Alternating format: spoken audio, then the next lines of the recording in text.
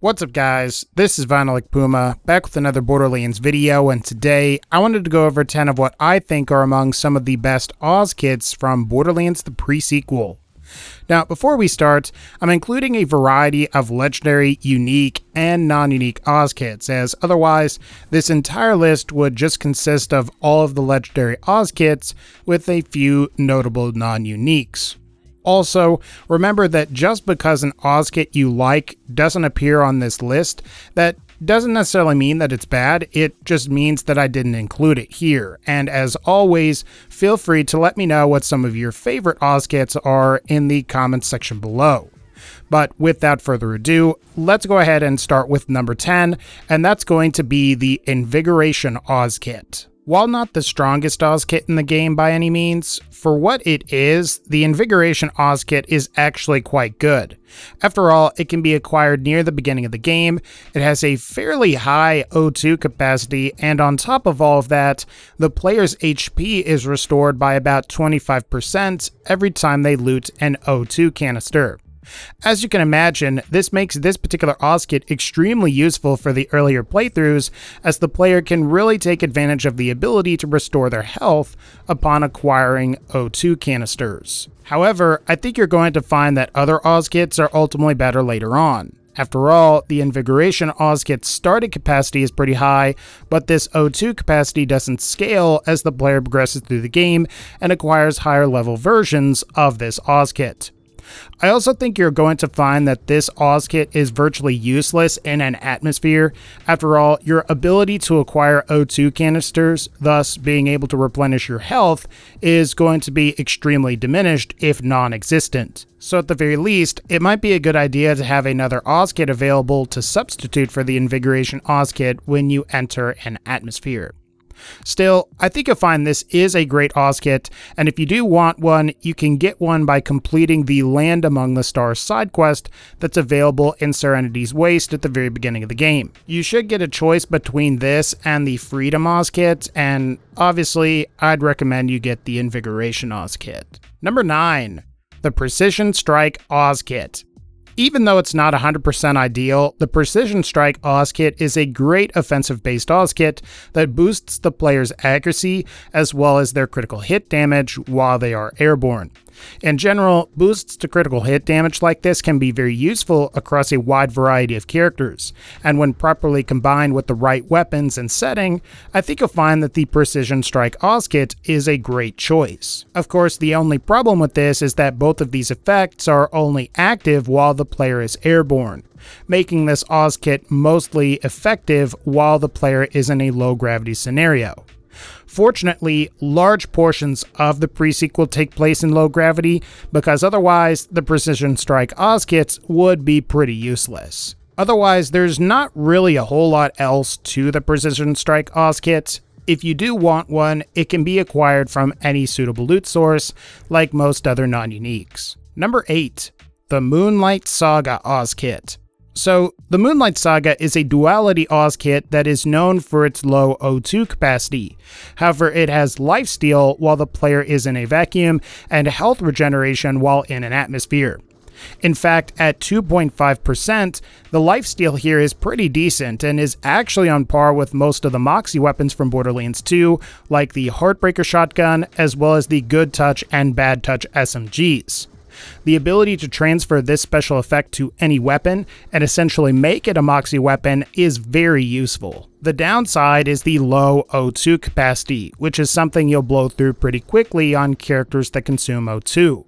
However, in the case of Claptrap, who doesn't consume O2, you can feasibly get by with no O2 at all and essentially benefit from the bonuses that the Moonlight Saga provides without any of the drawbacks.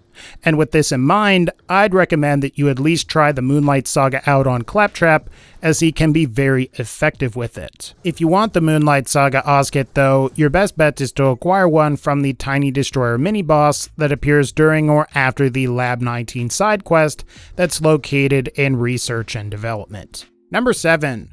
The Bomber Oz kit. Now, Bomber Oz kits are known for providing a boost to grenade damage bonus, as well as the ability to potentially not consume grenade ammo, provided said grenade is thrown through the air. So essentially, you could potentially throw grenades for free, provided that you have a Bomber Oz kit equipped, and also provided you throw the grenade while you are airborne. As you might imagine, this ability tends to be the most useful in situations where you can be airborne for long periods of time, and thus, this particular effect tends to work best while in a low-gravity environment.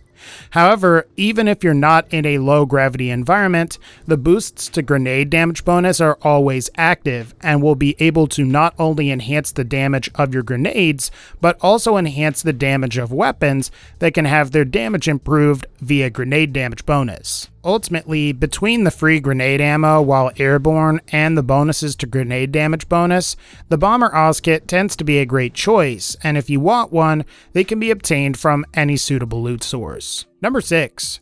The Clear Skies Oz kit. Now, it was a tough choice between the regular Clear Skies Oz kit and the legendary AK Oz kit.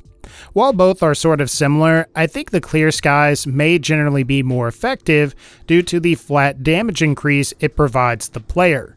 In contrast, the AK creates this flacking effect when shooting airborne enemies, in addition to gradually increasing fire rate and reload speed through a sort of stack system. And ultimately, I think because the Clear Skies Oz kit's effects are more immediate, that tends to make it a little bit better. Even still, both are pretty great Oz kits, and you may find that the AK is a little better when going up against mobs, while the Clear Skies is a little better when going up against enemies with a lot of health.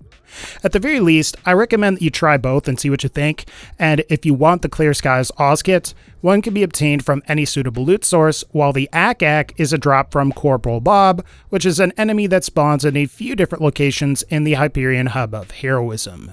Number 5. The Duality Oz kit. So, Duality Oz kits are available from any suitable loot source and can come in a variety of different forms. However, the general trend is that Duality Oz kits typically offer a certain set of bonuses that are active in an atmosphere, while another set of bonuses are active in a vacuum.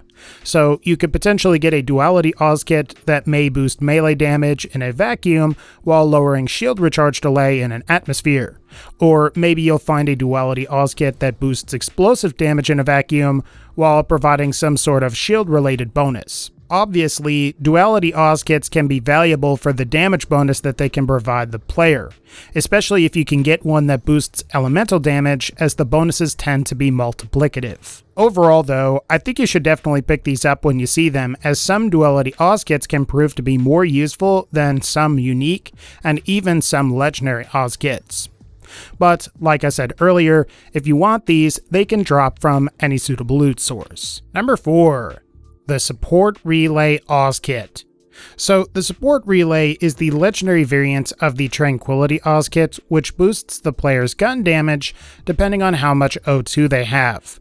Naturally, this makes this particular Oz kit far more effective in an atmosphere where the player can consistently keep their O2 reserves at full, thus allowing the player to maintain the additional gun damage bonus provided. Unlike the Tranquility Oz kit though, the Support Relay's special effect is that it improves O2 capacity in addition to lowering the consumption rate by 20% for each player equipped with a Support Relay. So if every player in your game has one of these equipped, you should get a fairly decent bonus to both of these properties. The only real problem with this Oz kit is obtaining it as a quest reward through the 2 Arms side quest. If my memory serves me correctly, this quest is pretty long and has some annoying requirements, like donating 50 white rarity weapons to the quest giver, which is a bit of a hassle in some of the game's later difficulties, where white weapons aren't quite as common. Still though, if you're playing co-op or even solo in an atmosphere, this might be a nice Oz kit to use, so be sure to get your hands on one. Number 3. The Oxidizer Oz kit. So, the Oxidizer might just be my favorite Oz kit on Athena. While it's pretty limited in a vacuum, as it will only passively regenerate the player's health, it's actually quite powerful in an atmosphere, as it greatly increases the chance at which the player can ignite enemies. Provided an enemy is ignited, the best part about this Oz kit is that it emits a nova, which deals damage to enemies while also potentially igniting them, thus causing a chain reaction of sorts. As you can imagine, this is really useful on Maelstrom Athena, as you can quickly increase stacks by having multiple enemies on fire, further increasing your elemental damage bonus. However, if you're not using fire elemental weapons, or if you're in a vacuum, you're probably going to be better off with another Oz kit, so this does definitely limit the Oxidizer's viability somewhat. If you're playing Athena, I'd say you're definitely going to want this Oz kit, and if you want to farm one, you can farm one from Rooster Booster in Stanton's Liver during or after the Grinder's side quest mission. Number 2. The Systems Purge Oz Kit. If you're looking for the closest thing to the B Shield in Borderlands the pre-sequel, it might just be the Systems Purge Oz Kit. However, unlike regular amp shields, which deal far more damage on a single shot, the Systems Purge creates this interesting shockwave effect that deals damage in addition to knocking back enemies. Because this Oz Kit is based on the amount of O2 you have, you may find that this particular Oz Kit isn't quite as useful in a vacuum. However, in areas where O2 is plentiful, the player can use the Systems Purge to great effect to strip enemy shields as well as knock them around, making this a great Oz kit for quickly taking out enemies in an atmosphere. Alternatively, if you do play Claptrap, you may find that he can use this Oz kit in a vacuum more effectively thanks to his ability to not consume O2. However, even still, you may find that recharging the Systems Purge in a vacuum is a little difficult. Overall, the Systems Purge is a nice offensive-based Oz kit, and if you want it, your best bet is to destroy Klaplek during the Eradicate side quest that's located in the Veins of Helios. Otherwise, your other option is to secure Klaplek and get the Globber. However, I think you're going to find that the Systems Purge is overall a much better piece of equipment. Number 1. The Eddie Oz Kit. So, the Eddie Oz Kit is a very unique Oz kit that has several different abilities. Among the most obvious are the improved O2 capacity, as well as the boosts to laser damage, shield capacity, and better airborne movement. However, the best part about Eddie is that it has random effects during combat. For example, Eddie can occasionally refill shields or health when these are low. Eddie can attack enemies with a shock tether when the player is struck by melee attacks, and when defeating an enemy, the Eddie can randomly release small packages containing things like health vials, additional ammunition, and money drops.